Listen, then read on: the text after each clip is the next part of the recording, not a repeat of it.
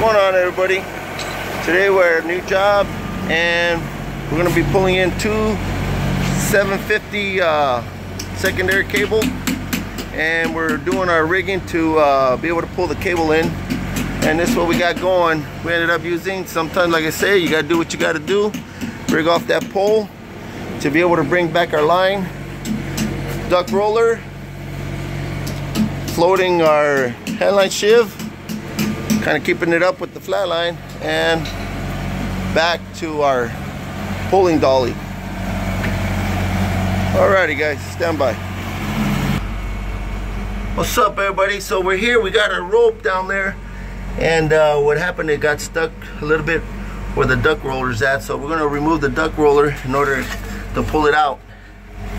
So alrighty, so I don't know if you can see, the rope is finally right there. Alright, stand by.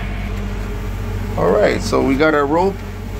Now we're able to pull our cable back. Stand by. Alrighty, so we got our line back. So now we're going to take it down back to the dolly, so we can take the bigger line back and be able to for them to take our 750 400 plus feet back. Stand by. Alright, here we go. Bringing it back all the way to the dolly and to the capstan.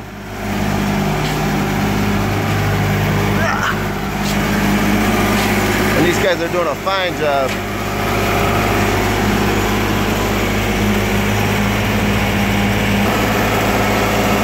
Alright. Perfect. Alrighty. Transitioning to bring our other line, our bigger 1.1/8" line that we're going to be pulling the cable with. Oh, here it is. It's a gas station that's coming up. Brand new building, brand new construction. That's what we're going to do. Alright, so we got our other rope, our 1.1/8", transition to our pilot line here. It goes back to the dolly, and we're trying to pull it in so we could pull that 750 over 400 feet.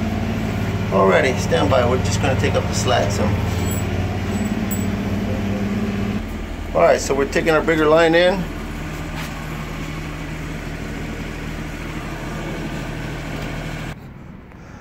Alrighty, so now that we got our line, we're going to put our feed tube in place, and we should be able to feed the cable.